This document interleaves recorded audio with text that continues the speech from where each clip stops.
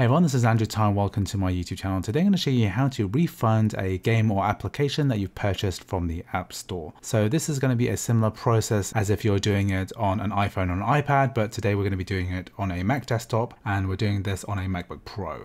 And what I'm going to do today is to purchase a game and then complete a refund and just show you how this entire process works. So if you haven't subscribed already, then please consider subscribing and you'll be able to keep up to date with the latest Mac tutorials. So the first thing I'm going to do is to purchase a game or application, and specifically going to buy a Mac version of a game just to show you how this works. So here we're going to purchase the game Limbo, and what I'm going to do is to press the purchase button here and press buy app. So of course, if you're looking at this tutorial, then you've probably purchased a game or application that you want to refund already, but I'm just going to show you how this process works with a recently purchased app. So here we're going to authenticate, and we're going to download and buy Limbo. So that's been authenticated with my fingerprint, and this is now completing the download process. So this is downloading the game straight away. So basically once that download's complete, we have this open button here. I'm just going to prove to you that you can open the game. This is now loaded up. We're going to open this up and I'm going to start a new game. So as you can see, we can move around, I can jump, and we're playing the game that we've just purchased.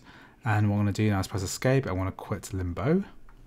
And now the game has quit. So what we want to do now is to issue a refund for this game. So to do that, what we're going to do is to minimize the App Store. And then what I've done is to open up the Safari web browser. And then within the web address, what we're going to do is type in reportaproblem.apple.com.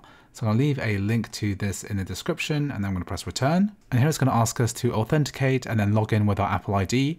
I'm using a Mac with Touch ID, so I'm going to use my fingerprint to authenticate, or if you don't have Touch ID, you can press cancel here, and then you can type in your Apple ID and then password and then log into this page. So we're just going to allow two-factor authentication, press allow, and use the code that pops up. So now that's logging in, and then we can press continue here to family sharing. So now we have the game listed here, which I've just purchased and downloaded, Limbo, which is $8.99. And what I want to do is to get a refund for this game. So what I want to do is to tap on this drop-down menu here, and I'm going to select this button which says request a refund.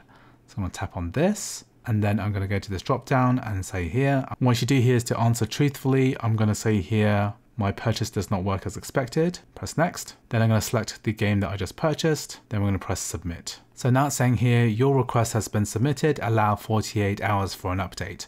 So if you wanted to, you can always check this reportaproblem.apple.com again. You can also press this check status of claims.